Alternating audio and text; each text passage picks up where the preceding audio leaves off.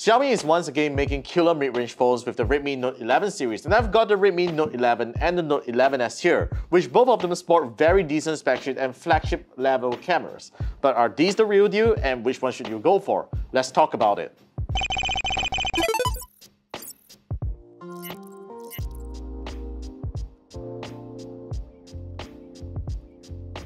The Redmi Note 11 and Note 11s are really hard to tell apart by just looking at them alone because they both sport the same 6.43-inch 90Hz AMOLED display with a punch-hole camera cutout on the front, which both are equally bright and colorful.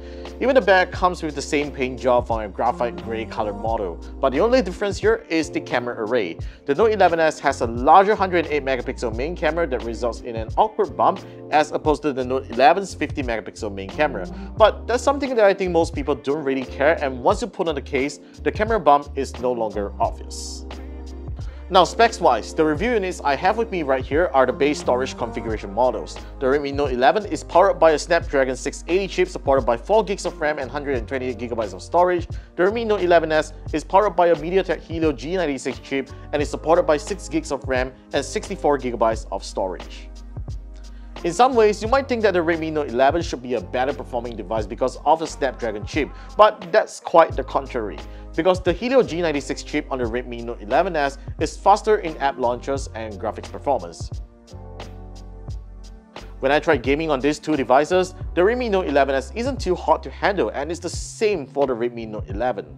Power consumption wise, the Redmi Note 11 and Note 11s are equipped with a 5000 mAh battery and supports 33W quick charging. There's very little or almost no difference when I use them moderately for the past week with around 3 hours off screen on time, and they will usually last me till the end of next day, which is very impressive.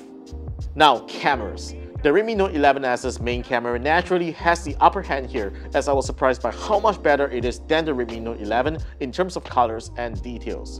It also has a wider field of view than the Note 11's main camera, and the difference in image quality is even more obvious when it comes to low light, where the Redmi Note 11s handled light flare and details better and is quite on par with some flagship cameras I have used. Although both phones sport the same resolution and specs on their ultra-wide and macro lenses, the Redmi Note 11s surprisingly produce better image quality than the Note 11, and while I don't approve either of their macro shots, the ultra-wide shot is definitely one of the best I've seen on mid-range phones.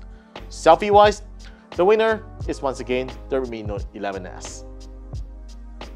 So there you have it. The winner is pretty obvious in this comparison. Although the Redmi Note 11 has a lower starting price than the Note 11s, it isn't exactly significant to be honest if you're aiming for the base storage model of these phones. Although you are getting twice the internal storage on the Redmi Note 11 on the base storage model, you can expand storage with a micro SD card on the Redmi Note 11s if you opt for the 64GB model. Personally, I would recommend that you go straight for the Redmi Note 11s if you can, but if shelling an extra 100 ringgit for you is an issue, the Redmi Note 11 is still a great phone that does the essentials right. So that's pretty much about this comparison between the Redmi Note 11 and the Note 11s. Let me know your thoughts in the comment section down below on which model that you prefer, and be sure to subscribe to our channel for more videos coming right out. I'm Warren, and I will see you guys in our next video.